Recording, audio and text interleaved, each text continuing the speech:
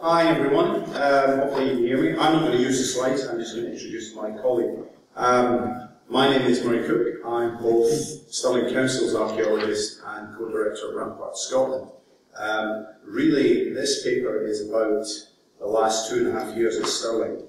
It explores how a planning service went from a fixed-term, part-time position, i.e. me, with no track record of community engagement, not even the ability to do risk assessments. We went from that to having secured over £160,000 worth of funding. We've involved 150 events, we've involved over 6,000 people the last 2.5 years, and we've secured funding for a community archaeology position. My colleague Fiona, who will take over. Thank you very much. Don't worry, it's nearly break time. Yes, hello. If I've learned anything from Murray, it's shameless self-promotion. Yes, I'm Fiona Watson. I'm a CBA placement. I'm working for Stirling Council for 12 months. I've got about 6 months left. I'm having a very good time. So this will take us through some of the issues of working with archaeology within a council setting and how we've tried to overcome them.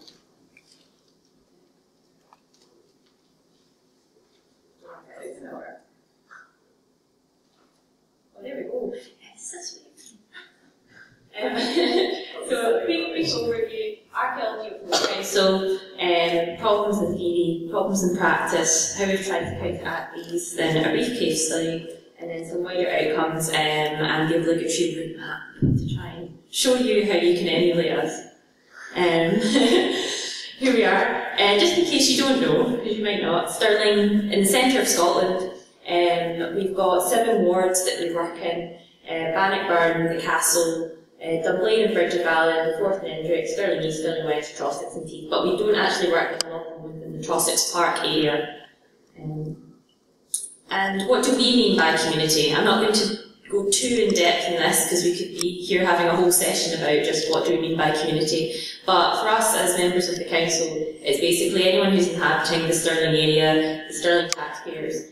But importantly, you don't actually need to be from Stirling to take part. We will take anyone from out with our borders as well, should you be interested.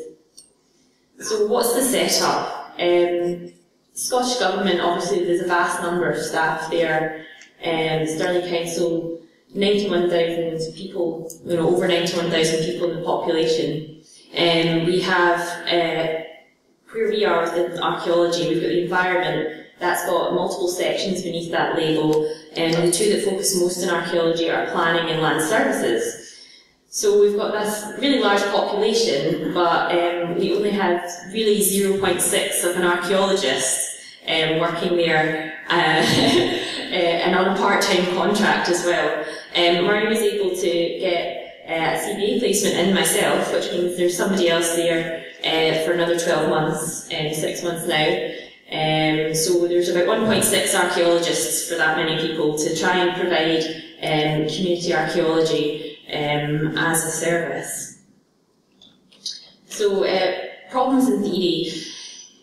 The council is set up in such a way that archaeology is really only viewed as a tool for advice. As Murray was saying, the planning department, it can't write its own risk assessments or anything, and much of this is embedded in how it's viewed. There's really little knowledge within the wider council of what the subject really encompasses and how broad it actually is.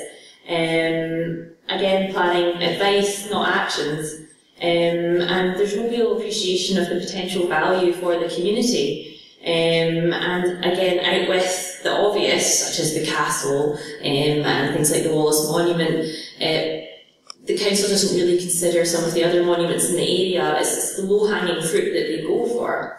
And again, lots of people we found are really interested in wanting to participate in a community archaeology project, but there seems to be few people who either can or want to take on that responsibility and organise it.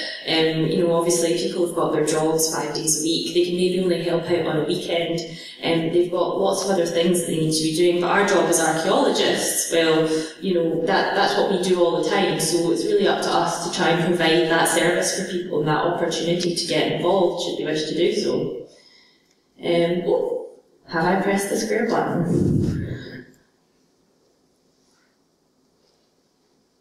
There we go. Right. No, and that time I didn't press it. There we go. Ah, yes, and the infamous style effect. The council has lots of different departments, and each department has its own budget, and it's sort of frowned upon for one department to put money into something else. I've just noticed this through working with the Ranger Service where I'm based, and trying to get resources from somewhere else. Obviously that department has to account for that. They have to say where they're going and why and how much money is spent on it. And if they seem to be giving away money to something that they're not really in charge of, that's obviously going to come down heavily on the people who made the decision to help you out. So yeah, it can be tough trying to get people to work together when they all have their own agendas and they've all got their own tasks that they need to get done. So all of this, yes. This all leads to problems in practice, all these different outlooks and setups. There's no budget for archaeology beyond advice. There was only a fixed term archaeologist until Murray managed to convince them to let them stay. There is no risk assessments, there's no insurance, there's no storage when you actually find something, there's no equipment, we don't get any publicity, and there is no time actually factored in for community archaeology itself. Yes, oh, the horror is probably what you're thinking, much like me when I first learned about all of this. But there are ways to try and get around it. These are some of the ways we've been trying to counteract these problems. Fixed term to permanent archaeologists, Murray here. Also, Murray started to conduct an audit of resources when he got into the position. So you've got to try and look at how you can maybe fit into existing projects. Trying to seek internal partnerships. For example, although Murray is providing a lot of my mentoring and support for the placement, I'm actually based in land services because land services can actually go out, we've got the tools and the resources to do so, they can write risk assessments. External partnerships as well, such as we've approached local museums, there's contractors from universities, schools, HLF partnerships. They can sometimes help you out and you can pull together resources from lots of different places to get what you need for your project to run. Again, funding, pulling in favours from people you know, and most importantly, you've got to try and show your worth. So whether that's volunteer numbers or trying to get some publicity of your own out there, you've got to show how you've made a difference and how people are actually interested and wanting to take part. Now, one of the case studies is Doors Open Day, and this is really how it all started off a couple of years ago. And this was an existing project within the planning department, and I'm sure you've all heard of it. You can go along to places you don't normally get access to, and you can have a good snoop about. Basically, it had everything in place that it needed. It had all its own insurance, and it had all its publicity running. So Murray expanded the scope and made it into almost like a new project. It actually ran alongside Scottish Archaeology Month as well, so it fitted in really well with that. This is Abbey Craig. This is a community dig that was able to go ahead as part of this, and this is really sort of the beginning of it. And it's had lots of effects which have led on to more community projects after proving the success of this one. And these are some of the wider outcomes that we've had. So for the community, we've had over 6,000 people attending free events, and these are ranging from all different time periods as well. 150 events in a varying scale. There's the CPA placement, myself, which has provided basically an extra archaeologist to help with this. And we've been getting funding from lots of other projects, and most importantly as well, we've been having fun. Research, Abbey Craig, the hill fort's been dated now, also Mott Hill, confirmation of the route of the Roman road, and finding an external bank at Torwood Rock, and recovering material for carbon dating. So there are actually a lot of real contributions to research that have been coming out of this, as well as people getting a chance to go and have some real fun with archaeology and learn something about the subject as well. And all this is sort of fed back into itself, and the success is leading on to greater funding opportunities. So you can see some of them there and some of the new projects that are going to be coming up and continuing. Oh, that's that good. There we go. So the route map at the end. This might hurt your eyes slightly, but it's basically trying to break it all down just to show you the routes that we've been going through and that you can maybe do as well if you're in a similar situation. It doesn't necessarily need to be a council.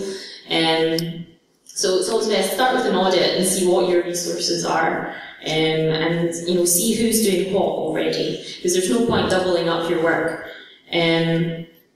Once you've done that, you can maybe branch out, talk to other local community members that are interested, start history societies, museums, potential partners, and in the meantime there's always things that you yourself, even as an individual, can do on a very small scale that reaches a lot of people.